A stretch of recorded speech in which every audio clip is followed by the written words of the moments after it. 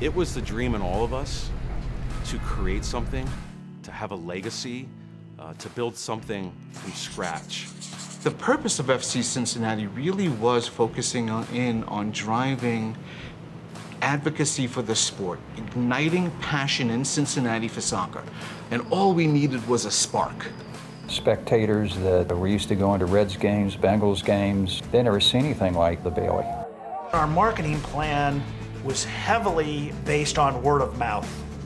We found out there was going to be a professional soccer team here, and we thought, well, professional soccer teams have supporters groups. So we got together, we created these groups, and we showed up. We decided we were going to have a supporter group name, and we launched that early. I think it's so important in a stadium that the supporter groups have their one area. And when we went to Nippert, we saw that where that area needed to be behind the goal, but we needed to name it. And so we're going to call it the Bailey, because the Bailey was the part of the castle in medieval times that troops went, the army went before going to battle. And at Nippert, our team was going to come out from under the Bailey. And so we sort of like the idea of they're coming out from where the armaments. And the armaments, our weapons, were our supporters. I'll give our supporters all the credit. They really ran with it and built such a brilliant atmosphere. And for it to all come together so quickly is unique. We just embraced it because it was ours. It was something where I could go and unabashedly celebrate being a Cincinnatian. That first game, 14,000, a brilliant Bailey. There was smoke, there were drums, there were chants, people were going crazy. And again, I just knew this word of mouth, it's just gonna go. We're getting ready to go in there, and I tapped Kevin, I said, look at this. He's like, what? I said, they're all here. He's like, what do you mean? I said, they're here before the game started.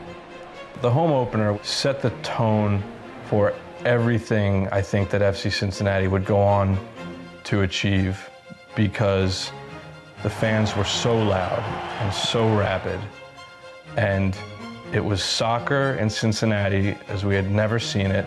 Immediately, the Bailey, I think, became a hit. I think the second game was around 17,000.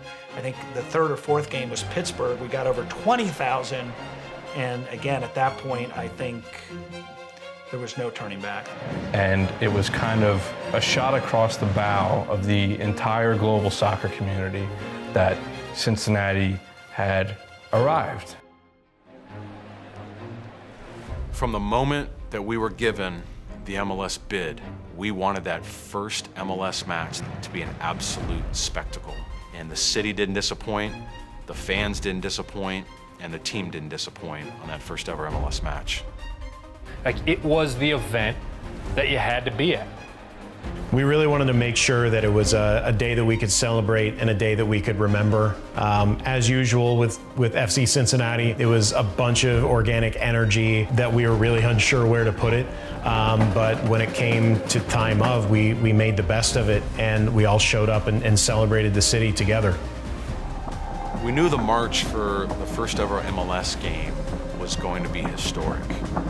I don't think anybody had any idea the magnitude of what the march was going to be like for the Portland game in our first ever match in MLS.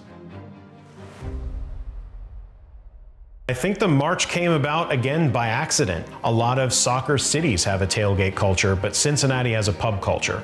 We all meet at the bars and we gather before games, and then when it's time to go to the match, we all march together.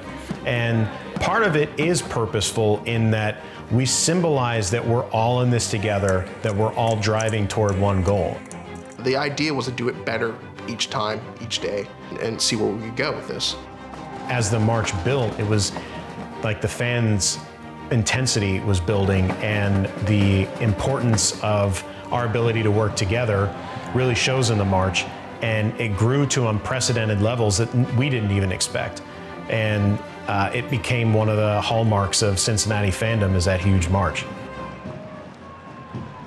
I remember vividly media around the country, soccer fans around the country that said they saw the visual, they saw the pictures, they saw the video, and they said, no way is this real. What is happening in Cincinnati? Is this for real? I kind of organise the march once it comes into the stadium, and I'm in my position waiting for the march to come in, and I knew it was going to be big. But I started getting messages that you've never seen anything like this. Like, there's no space on the street. The street is just a sea of people. I don't know how many people were there. I was just sat behind my drum. You know, one of my friends said, hey, turn around and look. And I turn back and I see it just going up the hill, and I was like, oh my gosh. It was absolutely just jaw-dropping. I remember maybe 3/4 of the way through warm-ups, you hear them marching in and chanting, and I think that was the moment when everyone realized that this is something different, this is something special, and this is going to be a legendary night here. I was sending it to all my friends back home going, look what we did, look what we built. That march, I have family members that have been in that march, and they'll tell me about that march for the rest of their lives because they flew in from other parts of the world, and something I've seen in other places, but I don't know. Cincinnati may have the best one. It truly is something very, very special.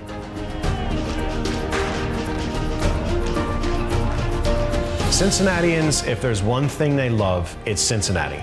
We just figure we have a job to do, and that's celebrate the city and celebrate where we are and where we're going, and make sure that everyone knows that we're here and we're proud of ourselves.